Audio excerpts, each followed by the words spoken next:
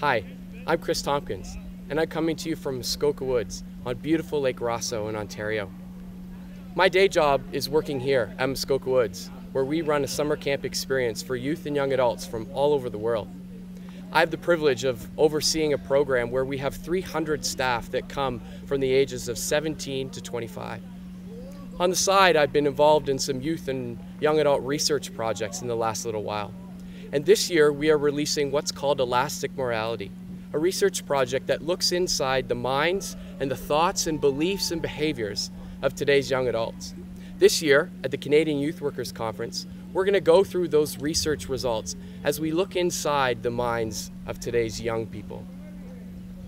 What we found in this research, and that's really fascinating, is that acceptance is a major driver for young people today. And the implications of that are enormous. As acceptance works its way into their lives, their beliefs begin to be stretched. Some of their morals are decided in private.